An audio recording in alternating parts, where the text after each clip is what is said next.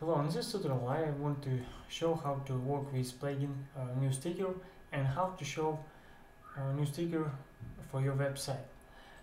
First, find this plugin in Add Plugins, Ditty News Ticker, and install and activate this plugin. The next step, we should to add new tickers. Enter name example second. And now I will show you how to add shortcode and delete function.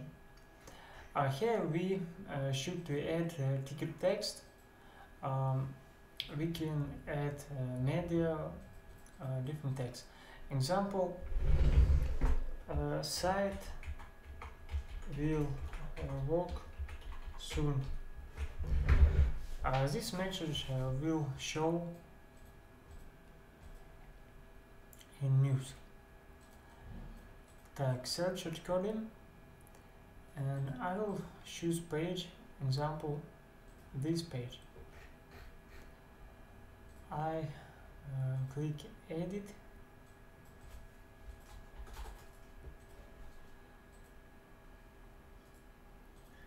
copy this shortcode and add for page.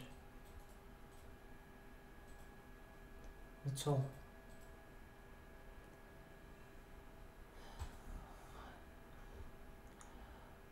You can see that in my website already I added this text. It is delete functions.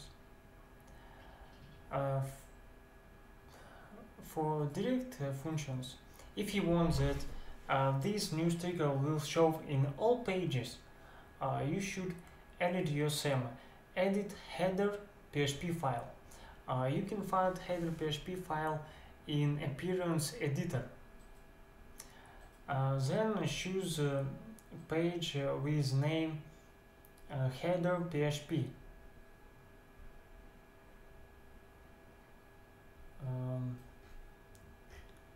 SEM header, yes, header PHP.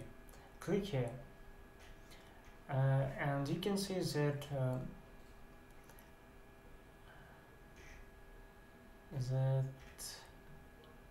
I already added this text. I already add here, but now I want to add with this new text, new ticker. I will copy this, and now I will add here. Update file, and now you will see that now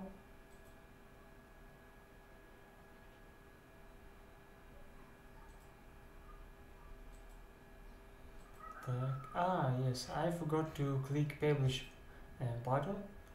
Okay, that's all. Site will work soon. Yes, this message will show in all pages. That's all. I think you understand how to add this news ticket and add and work with this plugin. Goodbye.